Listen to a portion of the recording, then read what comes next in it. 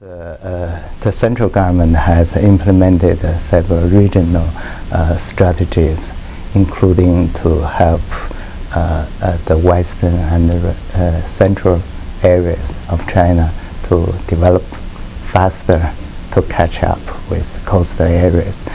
There are also some policies being implemented that encourage the labor-intensive industries move from coastal to inland areas, so that some agricultural workers can find job locally.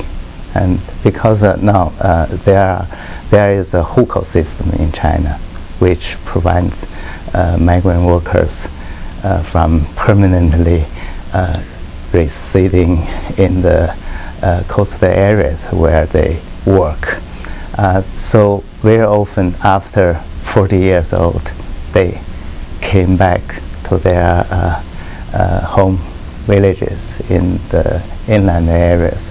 But with the transfer of industry from coastal to inland areas, they can find non-agricultural jobs near their home villages. So in that case, they don't have to overcome the various obstacles. So there can be more jobs for them available.